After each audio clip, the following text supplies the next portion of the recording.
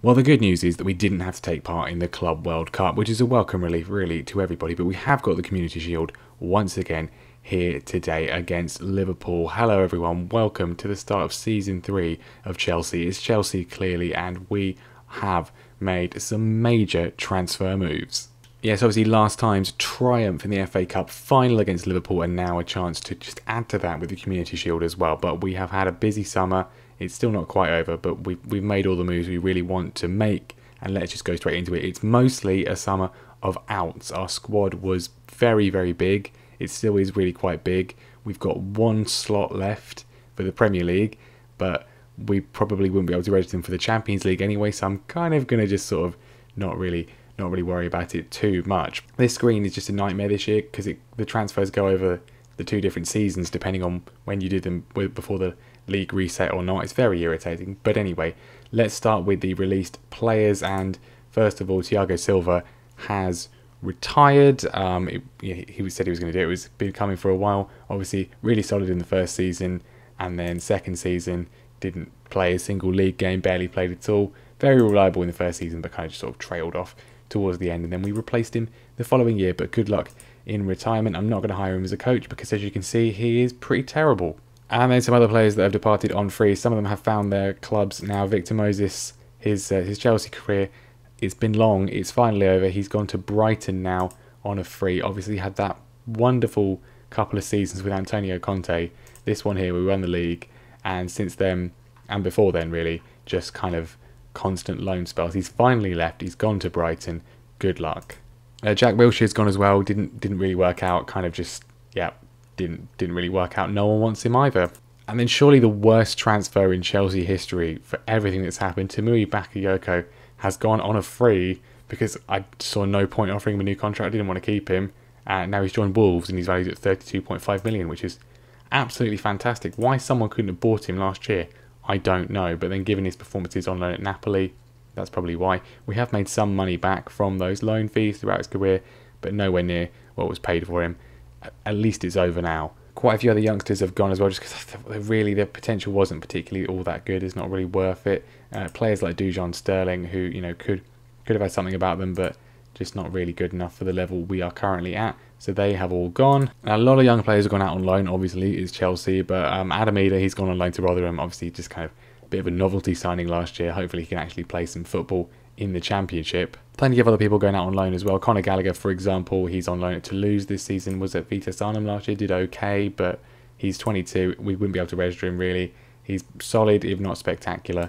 And Ethan Ampadu, who we ruined a year of his career just to make sure he would become club trained, he's now gone out on loan to Werder Bremen for the season. Other guys who could maybe make the first team at some point, Faustino Anurin, he spent last season on loan at QPR, did really well, 10 goals and 10 assists in the Championship. This year, Norwich City, a team who are more likely to be competing for the title. Good luck to him. And then Billy Gilmore, who didn't have a very good season last year at Swansea, has now gone to Derby, and he's got a 6.3 in his first game, so already a good start, Billy. And then some other sales. We'll go in reverse price order. Victor Fisher, who you probably forgot was even here, has gone to Porto. And this is a cracking transfer because he did actually do really well when he was playing in his first season. He scored 4 goals overall, mostly in the Champions League. Did pretty well when called upon.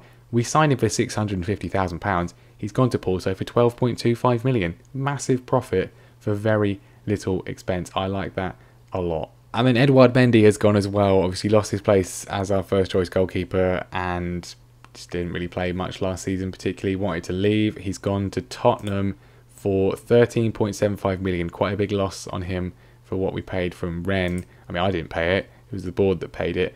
He did okay. I mean, well, I say did okay. He did really well, to be honest. 24 goals conceded, 23 clean sheets. Got a better rating than Donnarumma, but overall Donnarumma was just better and just made sense to get a bit of money for a guy who was only ever going to be second choice. And then a player I didn't really expect to get much for, but 14.5 million is what AC Milan have paid for Trevor Chalobah. Some nice attributes, but he was about the 10th choice centre-back, so to get anywhere near that amount of money for him is really quite good. And then there's this man. I always forgot he was going to come back. Suddenly the wage bill went up massively. I was like, what's done this? It's his fault. Spent last season on loan at AC Milan and has now left permanently to go to the same stadium but just the other dressing room. Inter Milan is where he has gone. 27 million. Obviously, it's not 71 million, but considering everything he's done since generating that price tag, I'm quite happy with that, to be honest. And then the big one, and it is a very, very big one. Christian Pulisic has gone to Real Madrid. Obviously, last season we had the drama in January. They put a bid in. It was a terrible bid, but they put a bid in. He really wanted to go. Caused all kinds of infighting and unrest in the dressing room. Other players, Hudson-Odoi, Reina, they were upset. They thought he should be allowed to go, obviously, because that means that they play more. Real Madrid came back in. He sort of settled down. He got on with it for the rest of the season.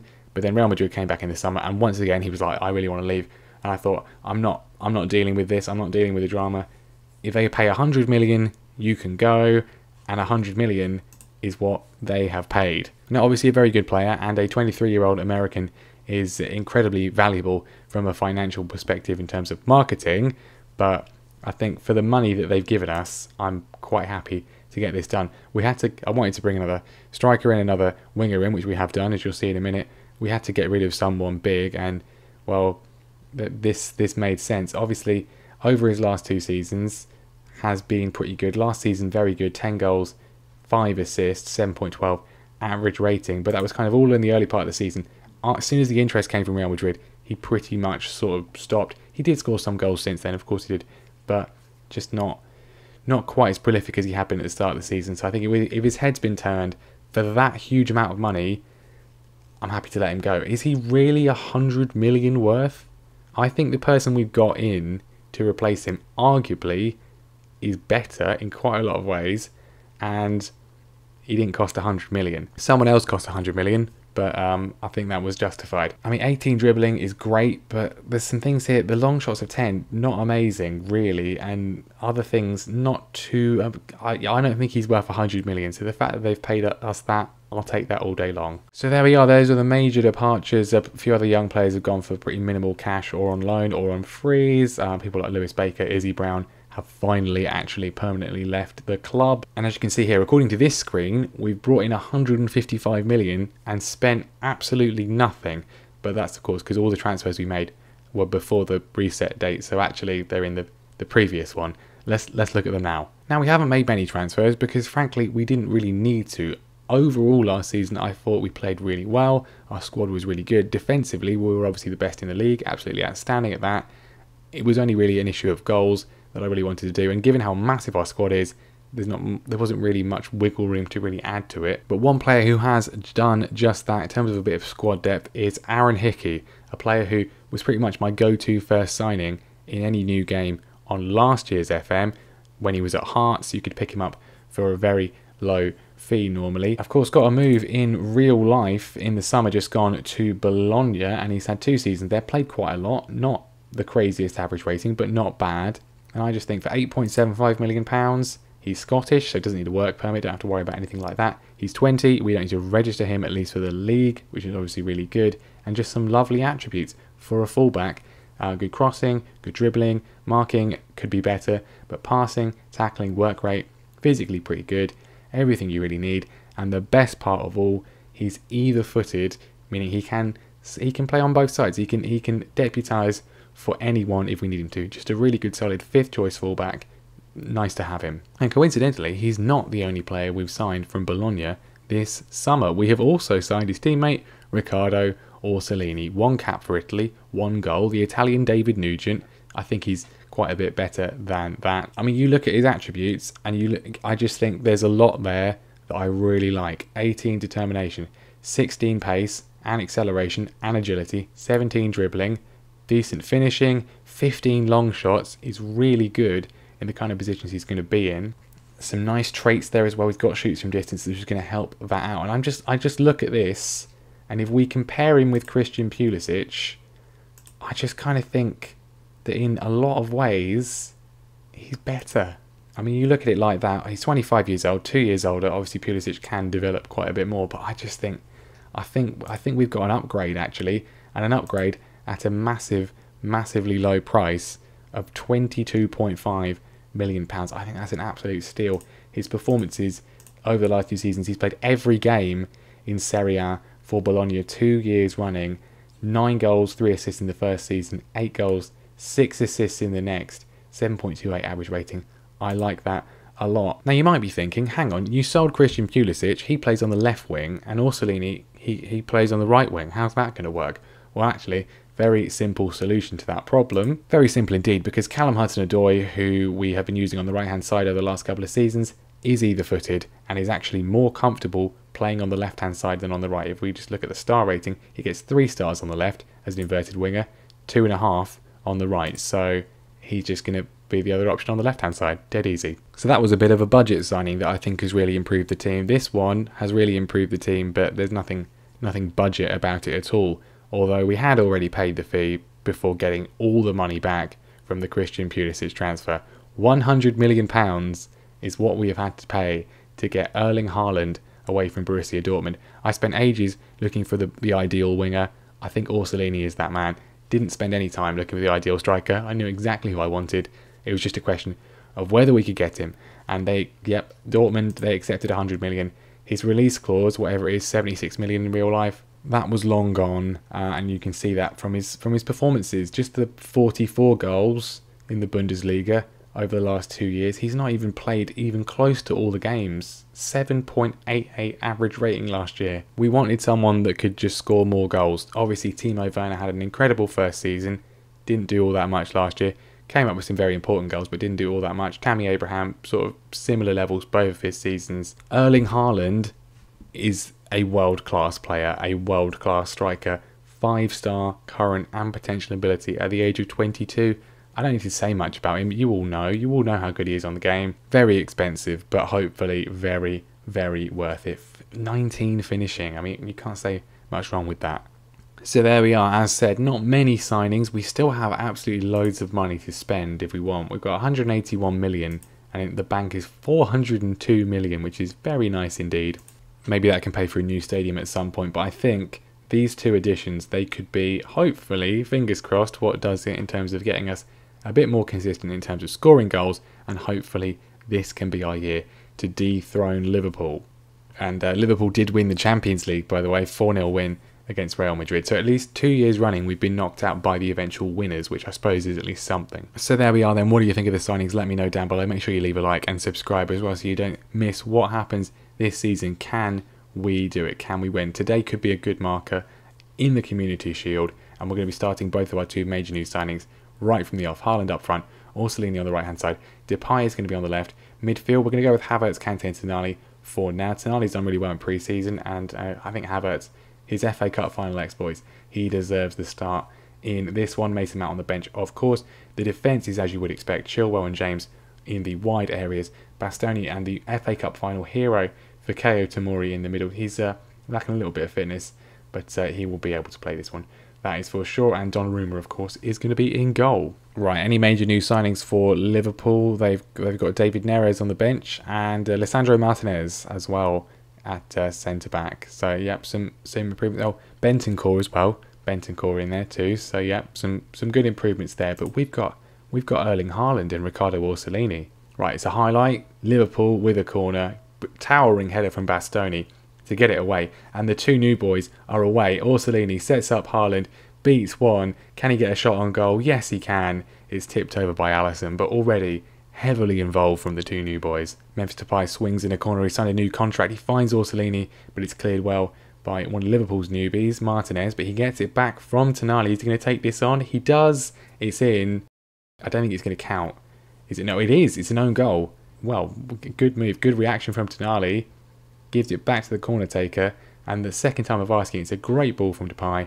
Haaland, I thought it came off him, it doesn't. He was being marked by Van Dijk, who just sort of, he's standing there. Well, a great start, unexpected, but very nice indeed. Bastoni pings the ball forwards, looking for Haaland. He doesn't quite make the run in time, and Liverpool can now counter themselves. Bentancur with a lovely ball. He's found Wijnaldum, who's scored. That's what he's done there. Just scored. Yeah. Inventive from Bastoni. It was an idea, not a very good idea at all. Just really simple. I mean, Haaland decides to run. He goes for the press after the ball has already been given away, and simple pass from Bentancur, and all of our good work undone. Liverpool, they're looking pretty ominous here, but a good clearing header from Tomori once again, and not a good pass though. Not a good pass, but it's been intercepted once more by Tonali, who's immediately given it straight away. We're very sloppy here, very sloppy indeed. Mane's in, Donnarumma makes a good save to push it wide. I mean, very even from both sides so far. Depay finds N'Golo Kante, goes back to Tonali. Can we work something here? The pitch seems absolutely massive here at Wembley. I don't remember it being this big last time for the final. Chilwell, good space for him. Finds Depay, who's been tackled well by Alexander-Arnold, or not, apparently. Not tackled well. It's a penalty and a chance for Erling Haaland to score his first Chelsea goal. He steps up and Alisson got a hand on it, but only enough to tip it in. He nearly got there, Alisson. Let's watch it again. Yeah, oh no, he didn't get a hand to it at all. It hit the post. It hit the post and then hit Alisson as it went over the line. I thought he got a hand to it. But never mind. It's 2-1. Haaland scored. Money well spent already. Can we add to it in the second half? A lovely ball from Kai Havertz out to Orsolini. We've not seen much from him since that sort of opening highlight. Can he swing a ball in straight to the Liverpool defence? But we've read it quite well and can potentially work something here. Liverpool quite far back, so it's going to be difficult to find enough room. But Reece James on the right hand side, it's another penalty. It is another penalty. Andy Robertson this time. Both Liverpool's fullbacks deciding, yeah, you know what, we're just gonna hack you down. Another penalty. Haaland for his second, and this time he's been saved by Alisson. He went the other way, and Alisson, he predicted that one, and he's made the save. So, what, 1 out of 2 for Haaland so far. Not ideal. Depay with a free kick swinging in to Orsolini. It's not gone in apparently. It's not gone in. We've still got it. It's not. Is it another penalty? No, that was a good challenge this time. Can we please see a replay of that? How did that not go in? Right, we're going through the behind goal camera angle. We're just going to watch it really slow motion. The header comes in from Bastoni. Alisson doesn't get there. It hits the bar. I don't think it doesn't go over the line there. Okay. Very unlucky. Now Liverpool looking for an equaliser. Alexander-Arnold across to Barbosa. Can we get it away? Only as far as Mohamed Salah, who smashes it into the net for it's 2-2. Could have been 4-2 at this point, or 4-1. Yeah. Okay. Well, we've missed a penalty, and we've had a ball that very nearly crossed the line, but didn't quite do it. And now our lead is gone, which is just fantastic.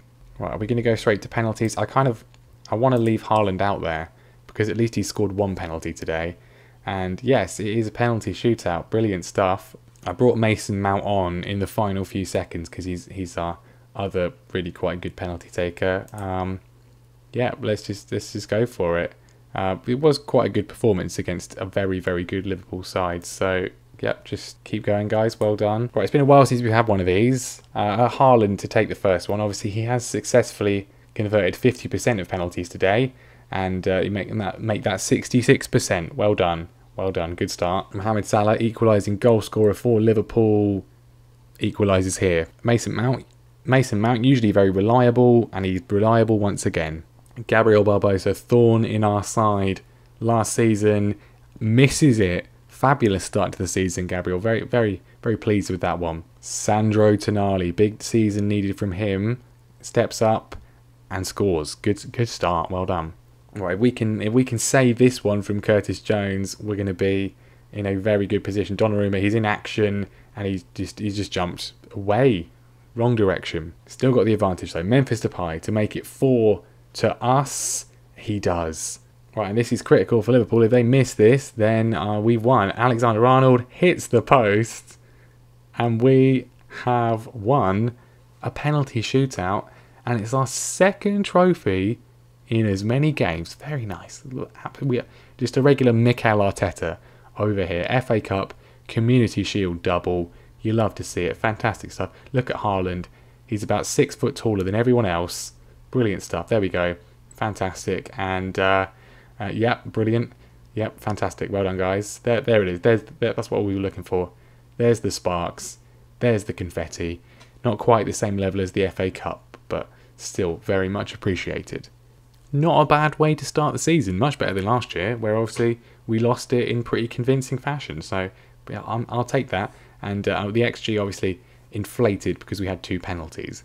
But there we are then. Thank you very much for watching. We'll be back pretty quickly, I think, for some Premier League action. Most likely, I think, Bournemouth and Man United. We had some issues against Bournemouth last season and against Man United, to be fair. So that seems like a good place to go to. Now, obviously, this is the season with the Qatar World Cup. So no matches in November, not many in December, and then just loads afterwards. So, I mean, we've obviously had some practice of that with the old coronavirus season schedule. So yeah, not ideal, but we've got lots of options in the squad. So let me know what you think of the transfers. How do you think we're going to do this season? Leave a like, subscribe, all that sort of stuff, and I will see you next time.